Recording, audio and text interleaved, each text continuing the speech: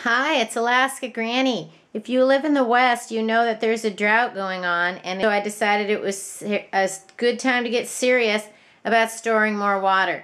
So today I went to Walmart and I found these 6-gallon water carriers. And Ozark Trail, they hold 6 gallons each and they're BPA free. So they're a perfect thing for storing water. But before you can store water in them, you need to prepare them. Take bleach and a quart of water. This is a 2-quart container, so half of it is 1 quart. And I'm going to put 1 teaspoon of bleach per quart. Okay, so now I have my bleach, and I'm going to take it and put it down into the container.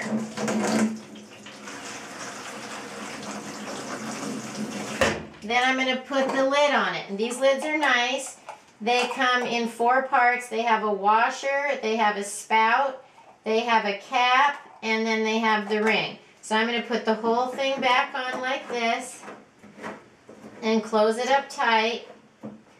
And then I'm going to swirl it around so that all the surfaces are disinfected.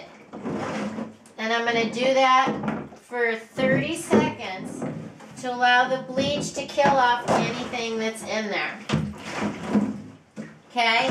So I'm going to keep doing that until I feel confident that it's clear, and I'm going to do that with each one.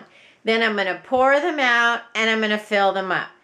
When I fill these suckers up, they're going to weigh 50 pounds each. So I may decide I need to fill them wherever I finally decide to store them. So if you are concerned with water, which everyone should be, go find some containers that are BPA free and that are a nice size that will work for your family. Larger ones are really going to give you the benefit of peace of mind knowing that you are prepared.